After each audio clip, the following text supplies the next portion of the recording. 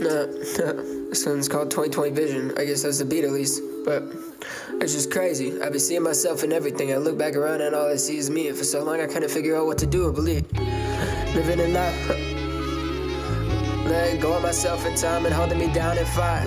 No, that I've been living in time and losing my mind. But I found it at the same time.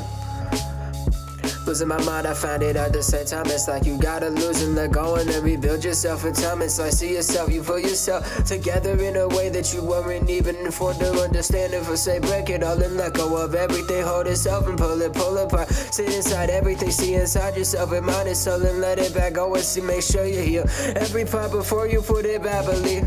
See in the mind and see, conceive of this every day. Take special care with all the parts of yourself in the time, especially the ones you neglected or don't wanna see. And you look at with disdain in time, I tell you mine, it's like that's gonna be the biggest thing.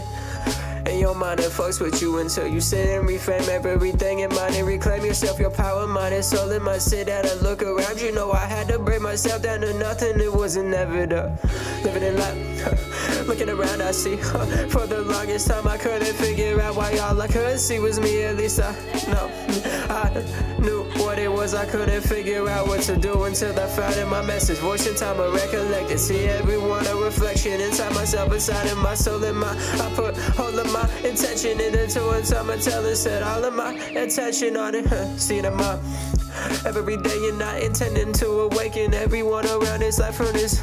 I don't know, rouse you from your sleep. Might be a fright, was for me for a while, but now I had this life, kept me guided through it. Would be dead, might have taken my life, but no, I save it, save myself, savor it every day and night. See, conceiving, I pray up that I was saving, taking out of that state in my forever time, and I tell relay.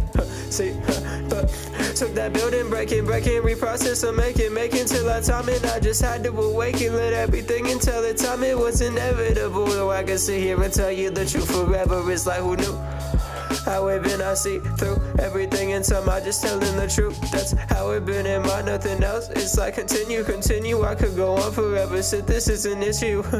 Nah, this isn't the issue. I just been looking through everything and see I just continue through everything in mind and time. I tell you the truth, the reflective refraction of this in time. It's attentive intention, sit in mind. I tell you without contemplation, I just live and let it know. I'm trying to get a whole congregation of people around me seeing, conceiving, so we can take over this world one by one and believe it. It's like in my I see some revisions for this world. I know it's me and everything, and it's not me, my little self and me, not Benjamin, you see. It's just not inside forever, holy and truly inside of me. That's the only thing. That's all there ever will be. It's just that love inside you, see. You let go of yourself and you find it, that's all there ever could be. If you just live in yourself inside and soul and mind, you just hold it back in there. It's like nothing else can be defined. A state of identity, list of lists in time, I tell you, that's how it is, inevitable in this.